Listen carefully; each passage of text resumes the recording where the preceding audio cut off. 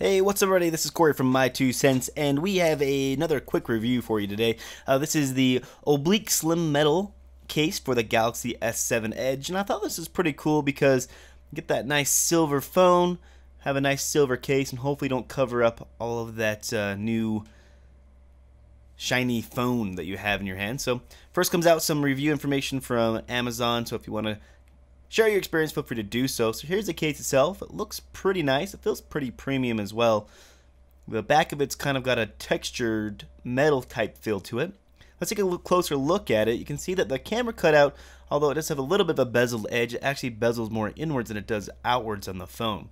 A nice little OBLIQ logo pressed into the bottom. It's a pretty solid case. It doesn't really want to bend very much. We have our volume buttons, which is rubberized, and our power button also it's rubberized. We don't have access to the real buttons.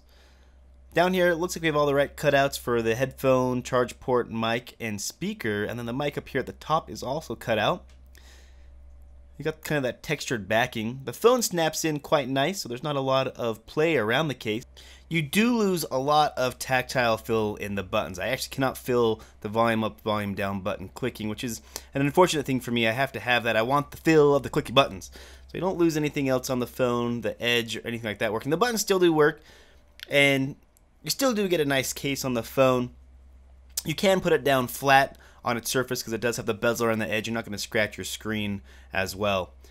Now, I really wanted to give this case, a 5 out of 5 star rating when I saw it and I purchased it and the feel of it, but honestly, without the tactile feel of the buttons, that's a pretty big deal breaker for me. I'm gonna have to give it a 3.5 out of 5 stars for that. I mean, that's huge for me. If it's not a big deal for you, I'd say it's definitely worth the money.